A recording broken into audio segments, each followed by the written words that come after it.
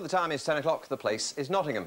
No one knows for certain what happens to us after we die, but some people are convinced that they know the answer after experiencing vivid memories of a past life. Maybe you think you've been here before. Yes, I've been hypnotised 5 times now by my brother Bob. Each time I'm John, I'm a Raphael, and I'm fighting with the parliamentarians in the English Civil War in the 17th century. How do you account for this? I mean, tell me a bit more about this character, John. Well, we know that he worked on a farm in Hulme, which is in Nottingham, and with his parents, John and Elizabeth. And then in 1643, he was involved in one of the first battles of the war, which was at Newbury. Actually got injured, and well, wounded and taken to a place called Alcott. Now, when you say we know, Yeah. sorry to interrupt you, but when you say we know, do we know this because we've read about this, or do we know this because you've arrived at this in your head? That's right, it's just come out under hypnosis. I mean, I knew nothing about the English Civil War before all this hypnosis, you see. But is this provable? I mean, this came into your head that this character was there and he existed where you say he existed and he did this and he did the other. Can you prove any of it?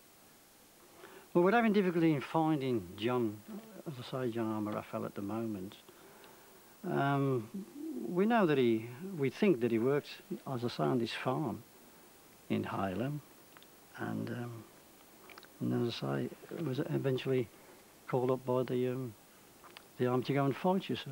Why did you hypnotise him in the first place? It had been a hobby for several years, and I'd had 1 or 2 partial successes, and the one evening that we organised it, his daughter-in-law was going to come, and she backed out at the last minute for whatever reason, and Peter stepped in and said, "Don't waste the evening, I'll do it." Oh, that's right. And he immediately became this soldier, and on subsequent sessions he kept going back to the same person, and then we physically went on locations to the places he'd talked about. He talked about a church somewhere, hadn't he? He talked about a church in we've got a picture in of that. Hulme. Yeah. And he described it in detail, the interior and the outside. Oh, you've got the picture. We actually went to the church. He got the name right. This is the church itself, is it? He also said there were 2 windows in the front of the church, and when we arrived we found 1 and a clock, but when we looked very closely we could see the clock had been put in about 150 years later inside one of the windows to cover it. Oh, I see. So you thought initially, he said 2 windows, you thought he was wrong, and then he found out that there was 1 window behind the clock. Yeah. We then went inside the church. Yeah.